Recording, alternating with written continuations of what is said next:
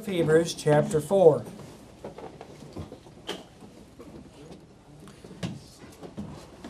We've been preaching our series on prayer, and this will probably be our last week before we get into a book study. But been preaching on prayer, and I've greatly enjoyed it. And it's been a help to me. Do you know that the preacher gets fed through his preaching, and that seems one of the strangest things in the world. But I've been helped, and I've been able to apply what the Scripture teaches, and I've been challenged by it. We've been preaching a lot about soul winning lately, and God has been taking the truths that we've been learning in Scripture from soul winning, and they've been applying to my life. I've been learning from it. The Lord's made me more effective as a result of it. And I trust that He's done the same for you as well. Well, we're in Hebrews chapter 4 this evening, and I'd like to read 2 verses, and then we're going to do an overview of most of the chapter, but we really want to get to the end of the chapter this evening. And so let's see if we could just read this morning verses 1 through 3, and then go down to verse 16.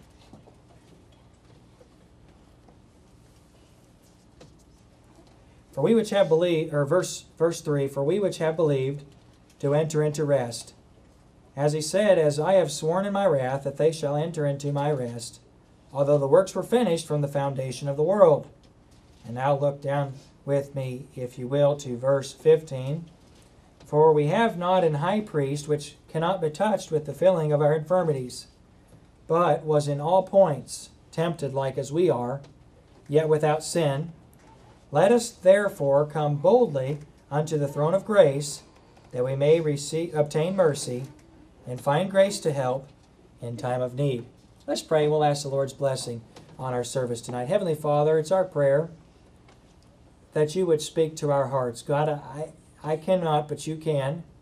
Lord, we know that even in this passage of Scripture we're looking at, we are told by your word that your word of God is quick and powerful and sharper than a two-edged sword. Lord, we need some working on us by that two-edged sword. We need some piercing. We need some discerning of our thoughts and intents. And we ask prayerfully that you would help us to understand your word tonight, and that it would not simply be head knowledge, but it would be an understanding that would call upon us to live for you. Lord, from the simple truths that are in this passage of Scripture, may it be so that we learn how to obtain grace and mercy so that we can enter into rest. And we pray it in Jesus' name. Amen. We're in this passage of Scripture, if we were to study through the book of Hebrews, we would find to be right in the middle of the warning passage of Scripture not to harden your heart. And so one of the dangers for a believer, one of the dangers for a Christian, one of the things that believers are warned about is not to harden your heart. Now, we had in Sunday school today a quiz on the book of Hebrews, and one of the things in the quiz was the bonus points were to know the warning passages in the book of Hebrews. And so perhaps we're familiar with it. But one of the other elements on the quiz today was, what was the theme of Hebrews? And always with fear and trepidation that I ask questions, because, man, you think people get things sometimes that they don't. But let me just ask for a volunteer to tell us, what is the book of Hebrews about, so it'll bring us into our context this evening. Somebody here this evening, could you tell us what is the theme of the book of Hebrews? Nick? Jesus Christ is better. Okay, that's an underlying theme through the book of Hebrews. What was the purpose of the book of Hebrews? Chuck, do you have something to add to that? Well, I think it's better than just... Yes, okay. The underlying or overlying, I guess it wouldn't even be underlining, the overall theme of the book of Hebrews is Jesus is better. And why is that important? What is the point of the book of Hebrews? Tony? They were going back into the old Judaism. Who's they? The believers that were saved. Yeah, what kind of believers? Jews. Jewish believers were what? We're going back into putting their trust in the old law and the old form of Judaism instead of... And why were they doing that? Probably because of persecution, I don't know. Okay. Yeah, they were in a time of terrible persecution. And literally at the time that this letter was written to the Hebrew people, the circumstances that were happening was that it was just evident because of the Jewish revolts and because of the Rome's attitude toward Israel. It was evident that Rome was about to come and just annihilate the Jews. And that literally was what happened in about 1.5 to 2 years from the time that this letter was written. And so it was incredibly dangerous just being Jewish. And we asked in our Sunday school class, in the teen class this morning, it says, anything a Jew can do about his nationality? Was there anything he could do to change his nationality? And the answer to it is no. And so just because of the nationality to which he was born, he was dangerous. And it was hard to be alive and be a Jew. They were about to be destroyed simply for being Jewish. And that was dangerous. But add to that, if you will, those Jews which came to Jesus Christ, who not only were in danger because of their nationality, they were in danger because their family turned against them as well. And their families, you receive Jesus as your Savior, your family said, don't ever talk to us again. You have a father, and he says, I don't have a son anymore. You're no longer my son. And get out of our house. You have a job, and they say, you know what, you don't work for me anymore.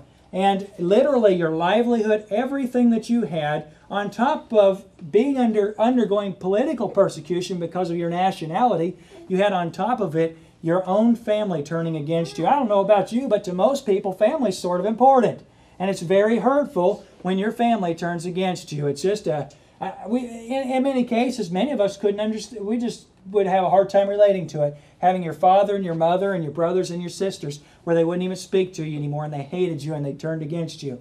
And so one of the things that was happening for these Christians who had experienced this coming to Christ and being saved and being redeemed, one of the things that they were doing, though, is they were just saying, I don't even know if it's worth it to be a Christian. It's just so hard. And it literally was hard. And so the book of Hebrews is a letter explaining to Hebrew Christians why it's worth it.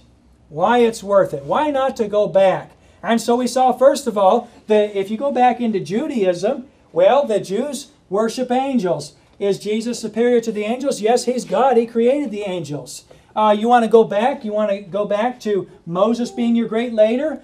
Jesus is superior to Moses. You want to go back into the priesthood and have to pray through a priest and have to have somebody offer a temporary sacrifice that is only as good for as long as it's offered, and it has to be redone every single year, and the priest has to stand because he's never finished with the work of the priesthood?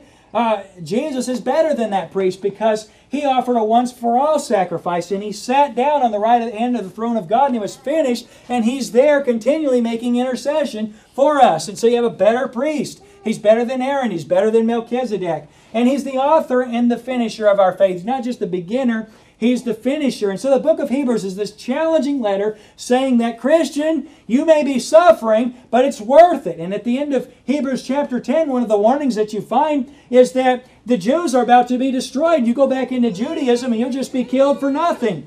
I would tell you something, Christian. If I'm going to die for something, I want it to be dying for something that's truth, and dying for something that's life-changing, and dying for something that's worthwhile. And do you know that everybody dies anyway? And it's something. It's 100% statistic. We preached a couple weeks ago how that it is easier. It's easier to die for Jesus than it is to live for Jesus. Dying's not so difficult. Living is. And I'll tell you, anybody can die. Everybody's done it up to this point in time. And barring the coming of the Lord Jesus, which I fully expect to be very soon, but barring that, we'll die too. And so it's more important to be right with Jesus than it is to be right with people who don't know Jesus. And so that's sort of the theme of the book of Hebrews. But I want to look at a theme very specifically this evening, and that would have to do with this matter of rest. Now, we're in the middle of the warning passage saying not to harden your hearts. And the illustration for people that have hardened their hearts is the nation of Israel.